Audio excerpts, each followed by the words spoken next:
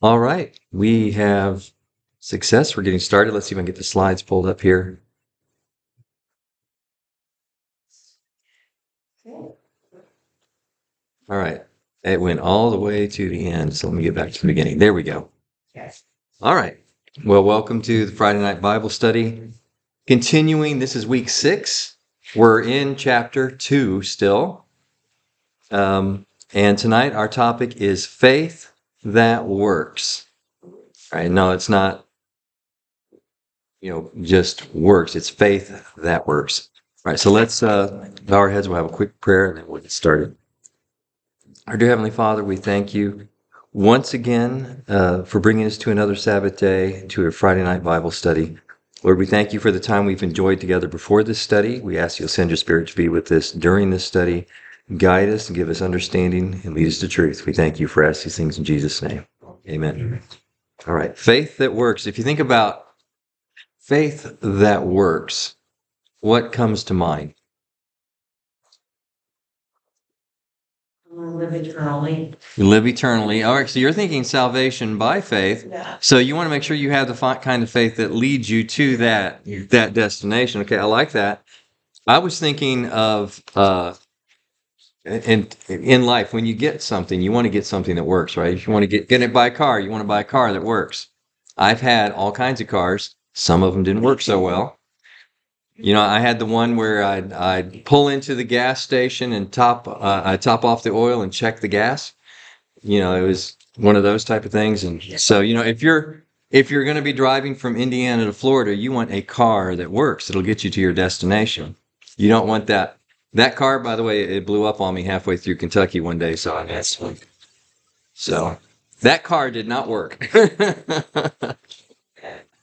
Yeah, it was bad. It was bad. Yeah, we're recording. We are recording. All right, so let's take a look at the text we have today. That we're referencing is James 2:26. It says, "For as the body without the spirit is dead, so faith without works is dead also." I think that's a pretty vivid picture. Now, when he's saying the body without the spirit, or we know it's the spirit that gives us life. So when the spirit leaves the body, right, then we're dead. We're just no more. So faith without works is just like that body that's dead. So is it going to get you anywhere? No. Just faith. So what we're going to do tonight, we're going to study different types of faith. We're going to look at dead faith and saving faith. Now, you think we could stop after saving faith, but we're actually going to look at the faith of demons, and then Abraham's faith and the faith of Rahab, which are two examples of saving faith. Right. And we'll determine what it means to actually have a saving faith. Right. So we're going to start with James 2:14, and as you can guess, our study is going to take us from James 2:14 all the way down through the end of chapter 2, so that next week we should be able to start chapter 3. All right, so James 2:14 says, "What does it profit, my brethren, if someone says he has faith but does not have works? Can faith save him?" Now he's asking a question, which he's going to answer later. But can faith save him? Now we all believe that we're saved by faith, right? You can't be saved without faith, but what does it mean to have faith? Right. You think about that for a minute. I always like to think of the example of a cruise ship. This may be why my wife doesn't want to go on a cruise ship, because I think of this example. You have lifeboats on the cruise ship. You can have faith in those lifeboats. You say, I have full faith in those lifeboats, but the boat, it's an iceberg. Think Titanic, right? Starts to sink, and they say you got to get in the lifeboats, right? And if you never get in the lifeboats, what good does that faith do? See, I believe that lifeboat can save me, but I don't ever get in. That's me. Yeah. So that's why she doesn't ever want to go on a cruise with me, I guess. I don't know. She's afraid the boat's going to sink. But anyhow, so how do we understand this verse in context of salvation by faith alone? We're going to look at some texts. So the first one's James 2:15 through 17. So it picks up right after he asked the question. And Paula, can you read that one? Yeah. All right, we'll start here and we'll just go around this way. Then Romans 3:27 and 28 would be next. And then the third one is Ephesians 2:8 and 9. Some of you know James 2:15. James 2:15 through 17. But brothers and sisters, be destitute of daily food. And when you says to them, depart in peace, be warm and filled, for you do not give them the things which are needed for the body. What does it profit? That also faith by itself, if it does not have works, is dead. All right, so interesting example. Now here, it's talking specifically about what good does our faith do somebody else, right? Because it's talking here about we're telling him, to be good or go on his way and be well, but we don't do anything to help them. Just say word. Yeah, just saying words. I often wonder, people say they're going to pray for you. How many of them actually do? Yeah. Well, I like the little the prayer. Some people, it's just say I'm praying for you, and they move on, and it's just a thing they say. It's like good morning or how are you today, and they don't really want to know. Yeah. Right? Right? They don't. A lot of times people really don't. You start to feel. It just becomes a reflexive thing. So Christians like to say we're praying for you, and a lot of times they don't. But I like to see in that little chain we have going in the WhatsApp where they actually will type the prayer in. Okay, so you had to take the time to do that, or I've even seen some people record the prayer, which is cool because then you can play it over and over again. You can record it and drop an audio file in there and of you praying for them. Yeah. All right. So I won't mention any names because there's one person who tries to do it all the time and never gets but like 2 or 3 seconds and cuts themselves off. So yeah, we know what they're trying to do. They're trying to pray for you, and they just haven't quite figured out the technology. But they're actually going through. Yeah. Yeah. You checked out the thread sometime. You can actually see where some people have done audio files. But that's a pretty neat way if you're going to pray for someone and then actually pray for them, record it, and send it to them. Yeah, I have a book. Maybe to forget. Like. I have to do that. I have to keep a list, and then I'll pray, and I'll just stop, and I'll have to look at the list, and it happens. Comes with age. All right. So that's one aspect of faith that works, right? Let's look at Romans 3:27, 28. I got it. By what? Therefore, we conclude that a man is justified by faith apart from deeds of the law. All right. So here he's reaffirming that it's the faith that saves you, not the deeds that you do. Right. Right. And then Ephesians 2:8 and 9. For by grace you've been saved through faith, and that not of yourself, it is the gift of God, not as a result of works, so that no one may boast. All right. So he's making it very clear your works don't save you. Right. They don't save you, but you should still have works. Right. I think that verse specifically speaks to people. I've met people who don't believe in like Jesus or are not actively trying to go to church or stuff. And they go, listen, I'm such a good person. I've donated this. I've helped people. I've built whatever for poor people. I have worked with this and this and this and this. If God doesn't see how good I am, then I don't want that God as well. So I feel like that is the part where it's talking about you actually have to believe that it's Jesus and He died for you for the actually work. Because that's not what I feel. Yeah. It's like they're trying to get enough checks on the right side of the column here so that they can balance out any of the bad stuff they've done before. Well, Muslims are supposed to do so many things. All these so many things. And then you're fine. Yeah. So it's Most religions have some element of that where you do the deeds to earn whatever your reward is. Varies from religion to religion. Yeah. Well, Yeah. Yeah. Yeah. Being part of any particular denomination does not earn you any bonus points as far as salvation goes. Because Jesus himself said he has followers in other churches. He has children all over the place. So yeah, we don't get any bonus points for that. Definitely not. So the question here then we ask, and this is leading us into dead faith. How can we learn to better express our faith through our works while protecting ourselves from the deceptions that our works save us? So we want to do the works, right? We want to do good things. We're always talking about we need to do more outreach.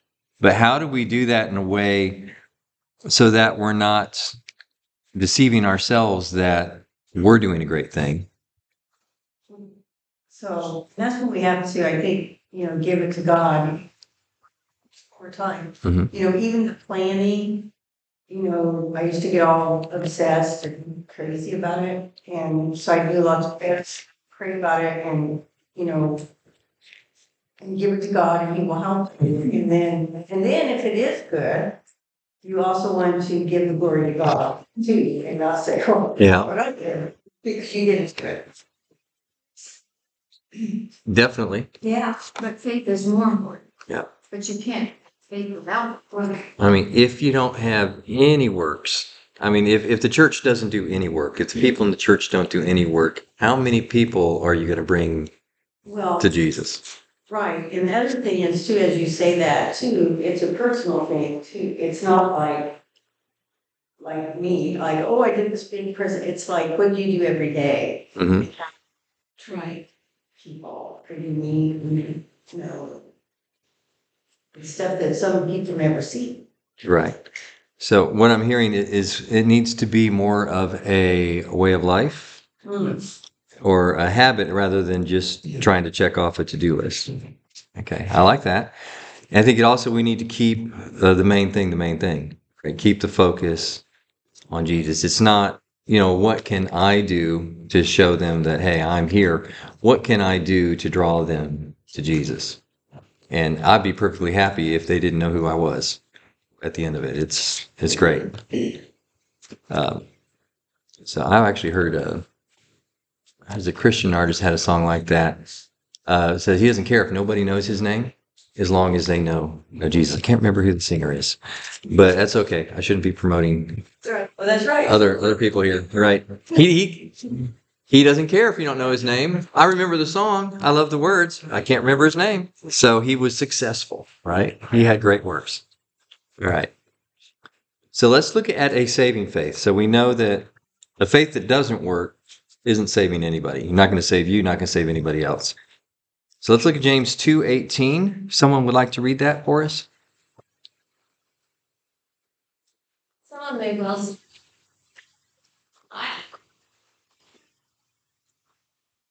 show you mine. Ooh, now think about that. How do you show your faith without works? I mean, how would you show God that you have faith without actually doing anything? All you do is Yeah. I mean, think about Jesus when he would heal people by their faith. There was usually some action on their part that was required by him. The blind man, he said to go wash that off. The lepers told him to go show yourselves to the priests, and as they went, they were healed. You can even think back in the Old Testament, Naaman told him to go dip in the river 7 times.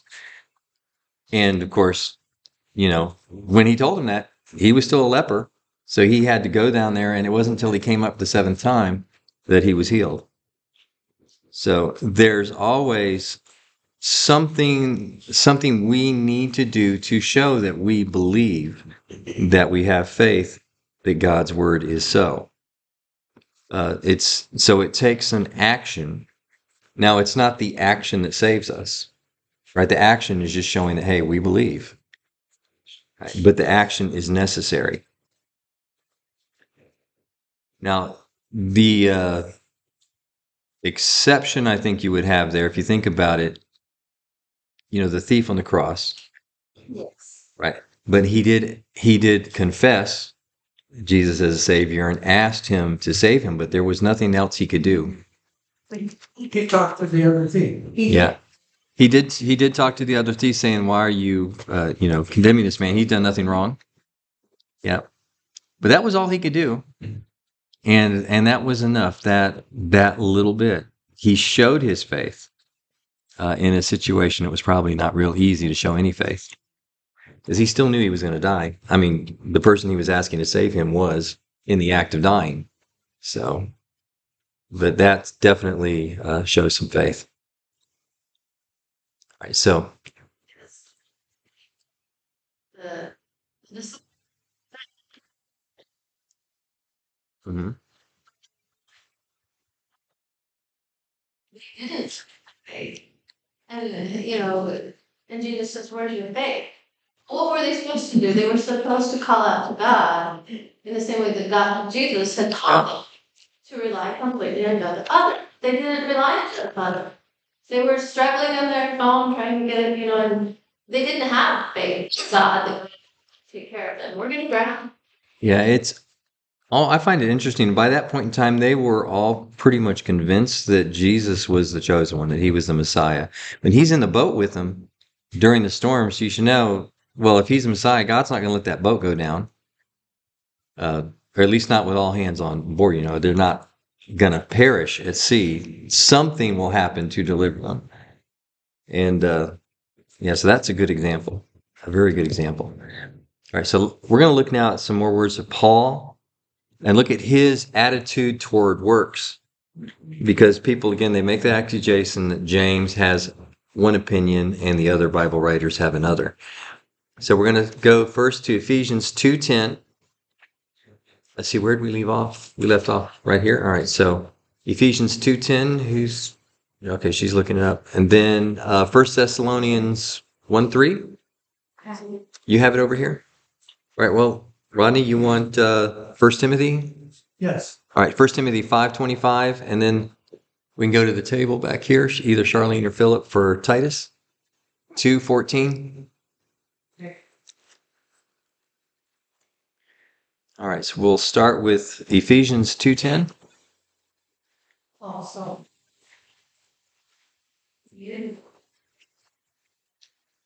which God prepared him not supposed to do. All right, so Paul said that we are created for what? For good works that were prepared for us, right? God made us to do good works. God has prepared good works for us to do. Each one of us has a different work that God has set for us to do. That's why I hear some people say, well, it doesn't matter if I don't go talk to that person because God will send someone else. I say, well, I'm sure God may send someone else, but you may be just the right person to reach that person. And if you don't say something, the next person may not have any connection. They may just ignore that person. Now, they're still going to be, at fault for rejecting the message. But their odds are that the chosen messenger probably would have had a better chance of them receiving the word. So that the argument that God will just send someone else is not a good argument. It's not a good argument. All right, and now 1 Thessalonians 1:3. We continually remember before our God and Father your work produced by faith, your labor prompted by love, and your endurance inspired by hope in our Lord Jesus Christ. All right, so notice that he's remembering their deeds, but notice what he's saying is the source of the deeds. Right, they're doing this for the Lord. They're doing it out of love, right? Expressing their hope, right? It's not to earn any favors. Right? This is an expression of their faith, is creating that works. And now 1 Timothy 5:25. Likewise also, the good works of some are manifest beforehand, and they that are otherwise cannot be hid. All right, so the good works are manifested, cannot be hid. So it comes out. It's not something that you could just hide. It's going to show. it should be evident. And Jesus said you'd know them by their fruits, right? The fruits are what we produce. It's what we work, what we do. And then Titus 2:14. Who gave himself for us that he might redeem us from every lawless deed and purify for himself his own special people, zealous for good works. All right. So I like that. So he's not just talking here about doing good works. He's also talking about purifying you from the bad things. And it says that he's making them zealous for good works. So it's something, when you're zealous for something, it's something you really want, right? I can't really think of a great way to explain zealous other than that. But, zealots in old times, these were people who were really passionate about something. So these people if they're zealous towards good works, do you think they're just checking off a list? No. No, for them, these people, this is real, right? This is what I'm here for. This is my purpose, is to do this. God put me here for this reason. Yes, Ron. Heart change. It speaks to a heart change, right? It is. It is a heart change. You're not looking to do this work so that other people will think highly of you. You're not trying to impress anyone. You're doing it because it is who you are. And that is a completely different take than what a lot of people put on when they look at works. I know a lot of people, when they look at why the church population tends to be older, and a lot of younger people, I've heard them express it few, well, they know they're getting close to their end, so they're trying to earn their ticket to heaven. I'm like, it doesn't work that way. Yeah. A lot of these people have been here their whole life. Some of us have had some side tracks, and it's taken us a while to get there. But yeah, it has nothing to do with that. We know where we're going, and we know this is how we're going to get there. Is it possible? To what?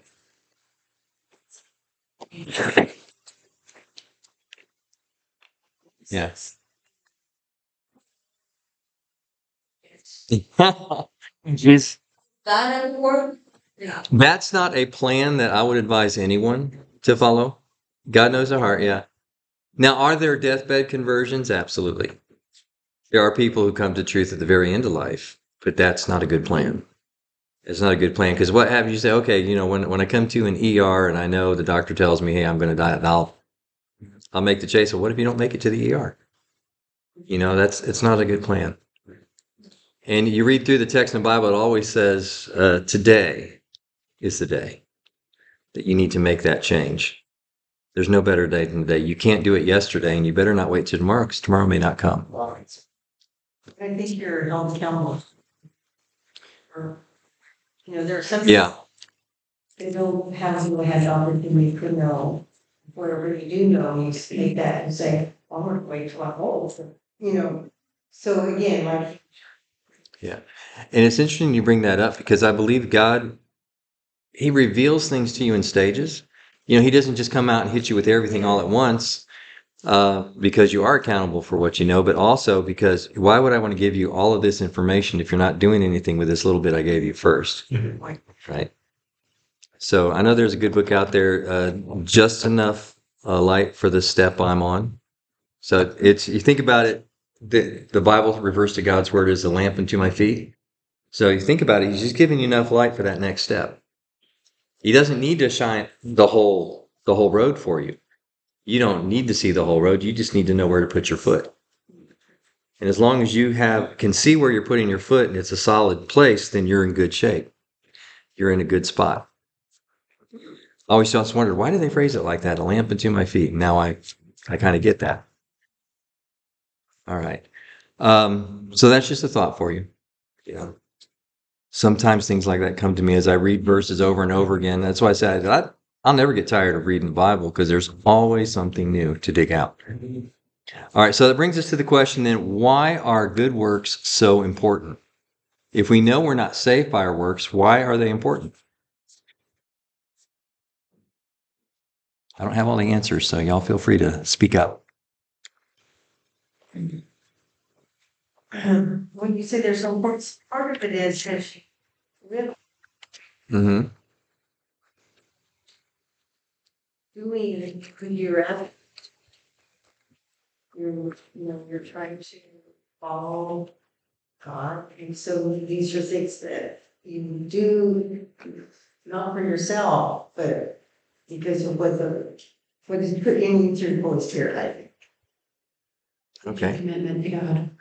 It's a commitment to God. Okay. Yeah. I like that. Now I don't want to lean too heavily into things like we're supposed to and things like that, but I get what you're saying. You fool it. Yeah. I mean, you look like you had a thought. It's an you believe in so that others can see your light, what Okay. you're doing, and it's like a light in the world. So it's applying what you've learned and what you know. Okay. I like that. So, someone you want to share what your knowledge with them. Okay. Now, without those good works, is it safe to say that no one's going to see anything in you that's really going to want them to make any change? Right? It's like I think about it all the time. A lot of Christian churches are taking all kinds of extreme efforts to become more like the world so they can draw people in. The problem is then what you have, right? It's just the world, but now you're in a building that looks like a church. And what you're doing is just what the world's doing, and you're not really changing anybody. Although you can rake in some money doing that, and some of them are living high on the hog. Well, it's like the analogy I used about the canoe. If you're going to be crossing Lake Michigan, you're in great shape as with the canoe in the lake, as long as the lake doesn't get into the canoe. Right? If the lake starts getting in the canoe, you got problems.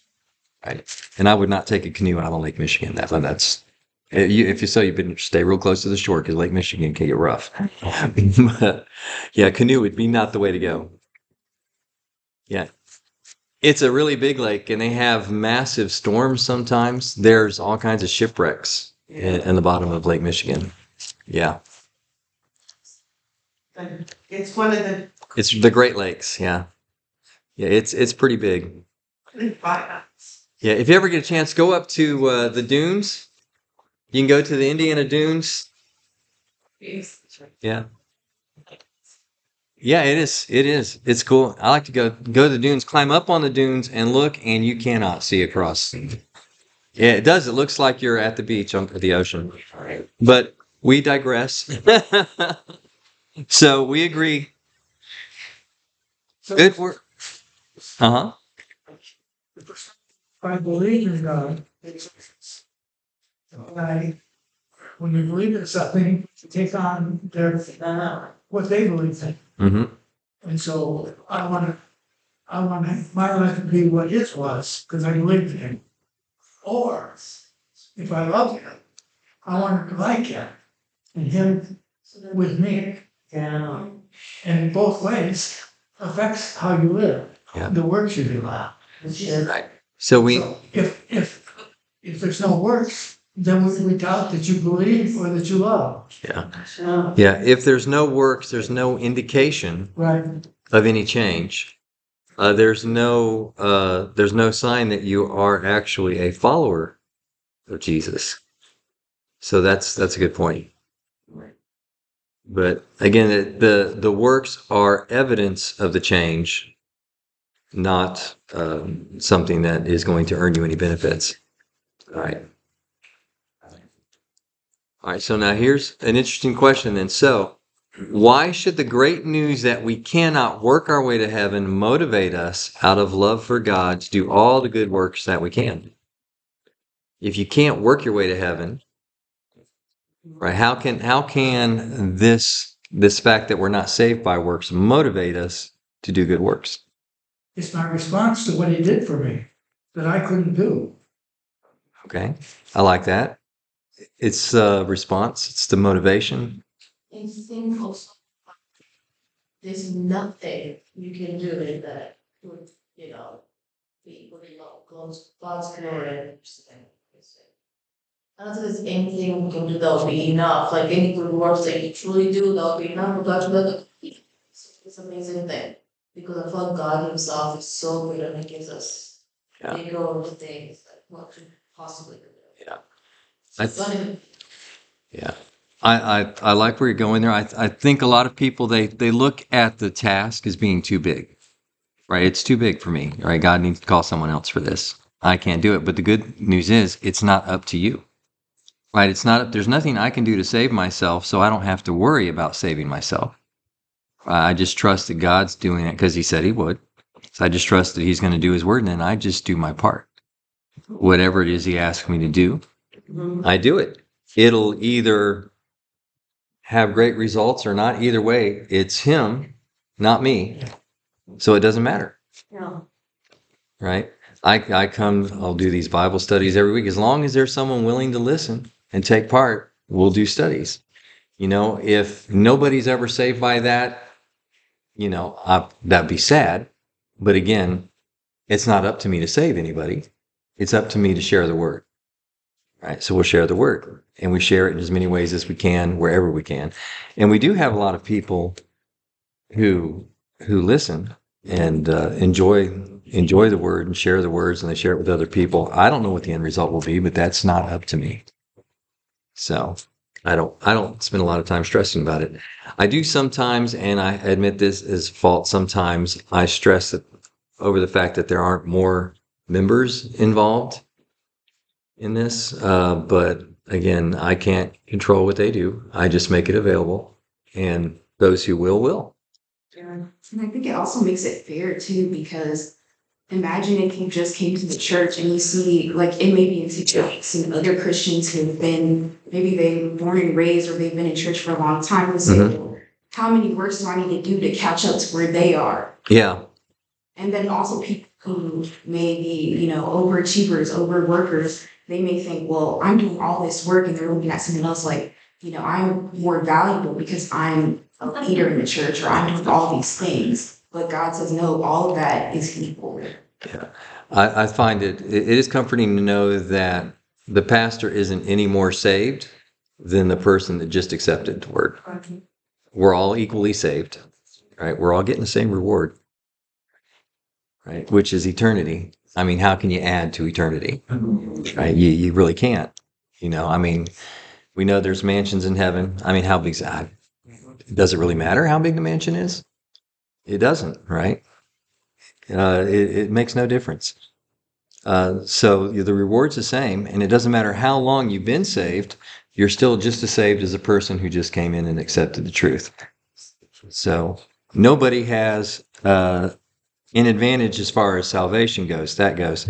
Now, you may have some advantages as far as you've learned some things which you can share with that new person and maybe keep them from tripping over some of the things we've stumbled over. But I mean, there is a purpose for people who have been around for a while and have more knowledge, and they're supposed to share that. Paul tells us that the gifts that we receive are for the edification of the body, which is everybody, not to keep to yourself. All right, we got to keep moving. I just saw what time it was. Yeah. All right. So let's talk about the faith of demons. Now, would we agree that the faith of demons is not a saving faith? Yeah. All right. That I'm glad we all agree. So let's just read some text and then we'll hit the question. All right. Where did we leave off? I think we just did the back tables. We'll come back up here and go around again. 2 Corinthians 4:2. Paula, we'll start with you and then we'll go around again. Then 1 Timothy 2:4. And then James 5:19 and 20. And that would be Tyann. And then 1 Peter 1:22. And then 1 John 3:18 and 19. If we get to the next slide, Rodney, then you would be first on that one. All right, go ahead. 2. But we renounce the hidden things of shame, not craftiness, nor healing the word of God deceitfully, but by manifestation of the truth, commending ourselves to every man's conscience in the sight of God. All right, so if you think about that, it says, so not handling the word of truth deceitfully. Right. When Satan was quoting the Bible, quoting scripture, I shouldn't say the Bible. Back then it was just scripture. They didn't have a full Bible. To Jesus, when he was tempting him, Was he misleading it, Yeah. using it? Yeah. He was telling it, twisting it. Yeah. So he was misinterpreting and trying to deceive using the truth. All right. So that is something a demon would do. That is not something we should do. So, what verse did What verse did Satan quote? dogs changing bread? I would have to go back and actually look at it because my Bible will reference. I can go back and see where it was from, but I don't off the top of my head know. I know that they quoted Isaiah quite a bit. It had to have been one of the major prophets. Yeah, I'd have to go look. But that's a great question. But all right, go ahead and next verse. Who desires all men to be saved and to come to the knowledge of the truth? All right. So God desires for men to come to a knowledge of truth. So he wants us to know the truth. And then James 5:19 and 20. My brethren, if any among you strays from the truth, one turns him back. Let him know that he who turns a sinner from the error of his way will save his soul from death and cover a multitude of sins. All right. So someone who turns from the truth can be saved by turning back to the truth. Now we know that the demons are all fallen angels, right? They had the truth and they turned away from it. Have they ever turned back? No. No. 1 Peter 1:22. Since you act in obedience to the truth, purify your soul for a sincere love of the brethren, fervently love one another. Oh, I like that. All right. And then the last one, 1 John 3:18 and 19.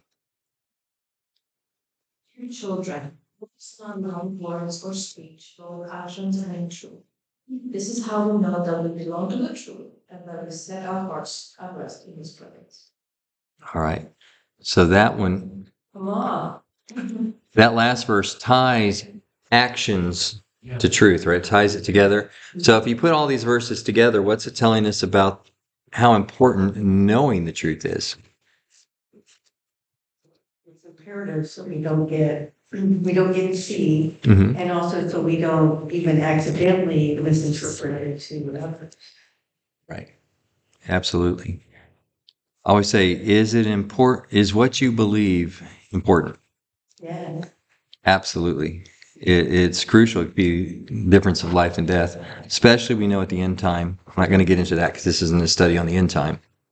But, people say it doesn't matter what you believe as long as you're sincere. I'm saying, okay. Take someone who is very sincere that gravity does not apply to them. Right? Take them up to the top of the Sears Tower. Yeah. Step off. Does gravity apply? Yeah, what you believe matters, right? What you believe matters. I mean, how bad would it be if I believed that I could fly a jumbo jet, right? And I managed to convince other people, because I'm sincere, hey, I'm a pilot, I'm a trained pilot. I go in there and I got into the cockpit of jumbo jet and managed somehow to take off with that thing. I probably wouldn't make it off the ground. I probably would hit something before that ever happened, but that would be disastrous. Not just for me, but for everybody who followed me, who actually believed because I was so sincere. So, yeah, what you believe is crucial. Without the truth, you can't follow it with the right actions. Right? So, in order to apply the truth, you have to know the truth. Now we get here, James 2:19. If we look at James 2:19, I'll let Rodney read this one because he didn't get to read last time. And it's the only verse on this screen.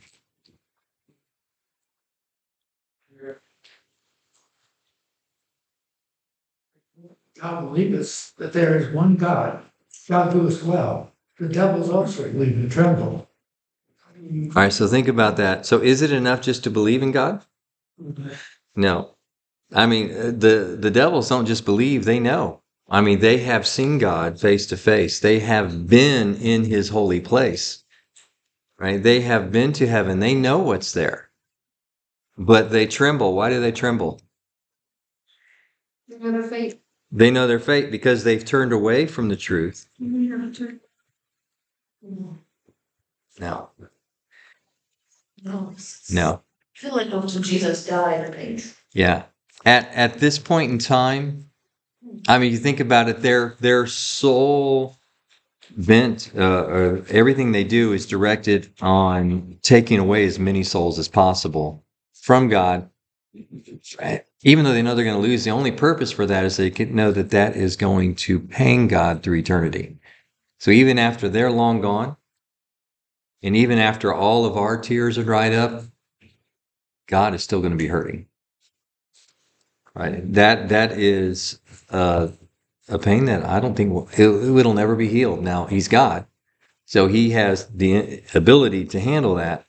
You imagine, if we didn't have some release from the loss of our loved ones who aren't going to be there, people we know, if that just, if God didn't take that away from you, what kind of eternity would that be? You're just constantly suffering. So the demons, the devils, the fallen angels, whatever term you want to use for them, right now they know their time is short and they're just trying to rack up a body count, if you will.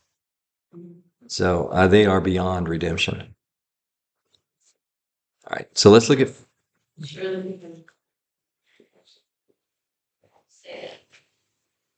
I know Satan is beyond. Yeah. The Bible says, do you not know that people judge angels? Yeah.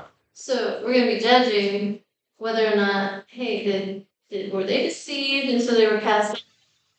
But yet, haven't been reinstated back in, I guess the love of God to me is that he yearns for them just as much as he yearns for us. And that, otherwise, at the cross, it took the cross for even the angels in heaven, the good angels, to understand what God was talking about with Jesus and the love, and everything. And so if it took the cross for them, it would have also taken, that would have made an impression on the evil angels as well. I guess I think the love of God is that he would try to reach them as well. And some of them are going to be hardened by Satan, but some of them might have really looked at that cross and said, I made a wrong decision. Yeah. I don't know. I don't know. But obviously, if after the cross they're still running around trying to get people to sin and turn their backs on God and all that, they have chosen. They have deliberately chosen the side they want to be on. And it's not that God can't forgive them. They don't have the desire to be forgiven. Yeah. So that's, yeah. So I don't know. I have a hard time imagining any fallen angels being saved after the cross. But I'm not God. And like I said, we'll get to judge to see how that goes. But anyhow, where were we going with this? 1 Timothy 4:1. Did we read that already? No, go ahead and read that. Or wait. Yeah. Giving heed to deceiving spirits and doctrines of demons. Right. So this does get to the end time. So I'm okay with talking about this as part of the study. Right. So it says that in the end times, people are going to be deceived by doctrines that are put forth by the demons, false teachings that are there deliberately to lead people astray. And as a result, many people are going to be lost. So the faith of demons is a faith that's going to lead you astray. It's a faith that's going to lead you away from God to the point that you're actually lost instead of saved. I know my alarm's about to go off, so I'm just getting to where I can silence it. Question. Yeah. Think is parts of the world. Because me and my sister,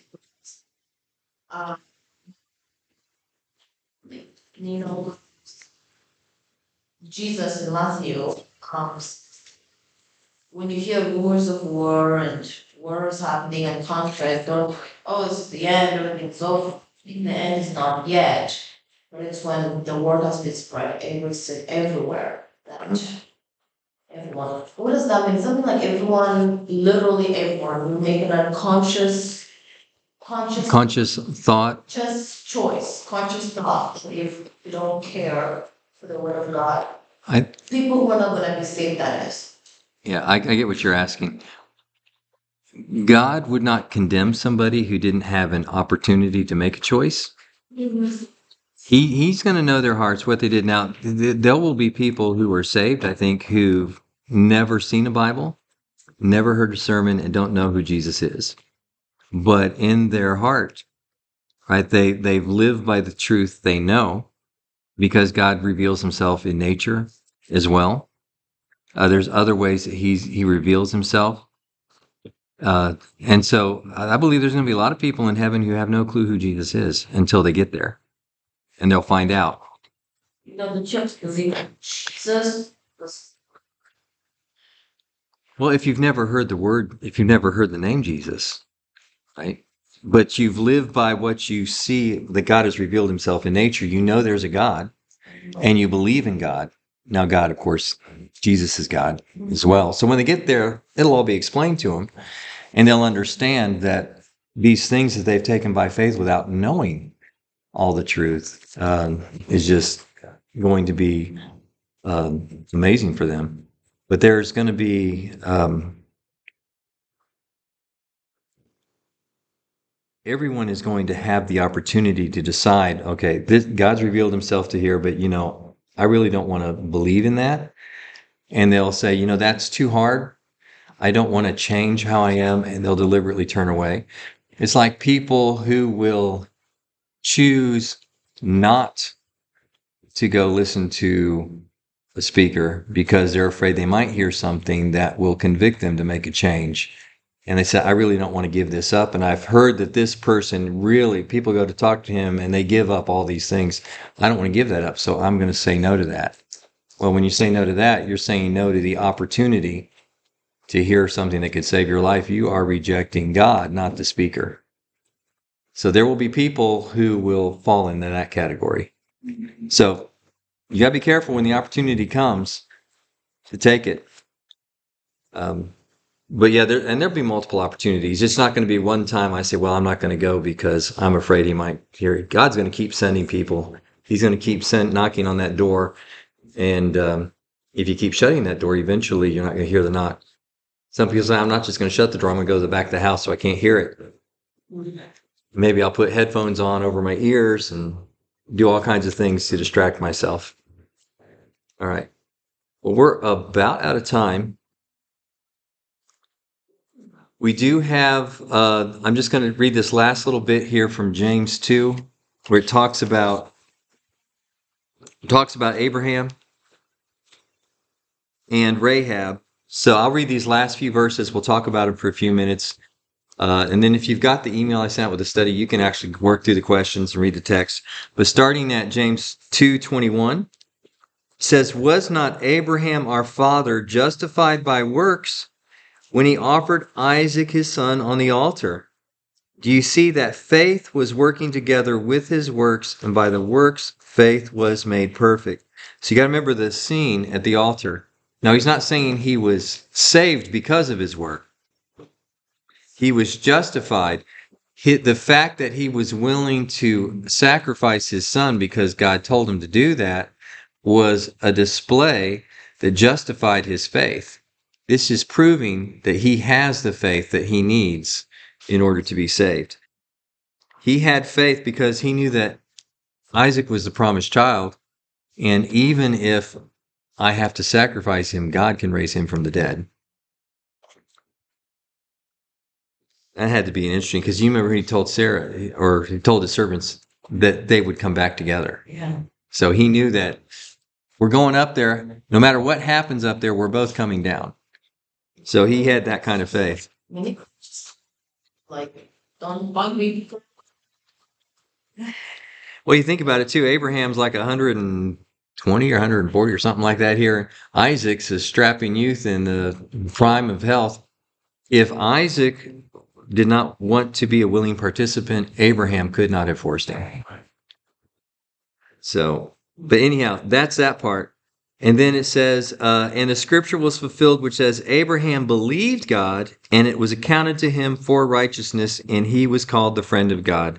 So it was because he believed God, he trusted God, and then his actions showed his faith. And then it talks about Rahab. Verse 24, you see then that a man is justified by works and not by faith alone. Likewise, was not Rahab the harlot also justified by works when she received the messengers and sent them out another way? And think about what her example. She knew that the city was going to fall. And what were the instructions they told her? Hang a little cord out your window, right? So hang this little scarlet cord, and you and everyone in your house will be safe. I'm like, you can imagine what she was thinking when the walls started falling down, and she's in because she had to have been on the wall for her to let them out. So she had to have been built into the wall. Yeah, Rahab. And so as all that's going on, and she's like that little rope hanging out her window is not keeping her apartment up.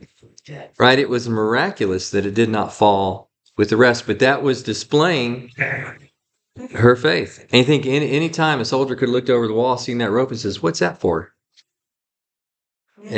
But she had it out there. She put it out there because that's what they said to do. And she had faith, and because of that, she and her whole household were saved. All right, we're out of time. I said we'd end by 7:15. It's 7:12. So I want to leave time. Any closing thoughts in prayer? Any closing thoughts before prayer? No? All right. Well, it is good study. Y'all know I can go on and on and on. So I'm glad that Charlene's here to keep me. Finders are not letting us in the thing. Oh, I'm sorry. Well, let's close with prayer. Let's close with prayer, and yeah, let's have prayer. Our dear Heavenly Father, we thank you for this study. We know we didn't get all the way through it, and there's more truths yet for us to dig out. And I ask that you will encourage those who may review this study later to finish that study.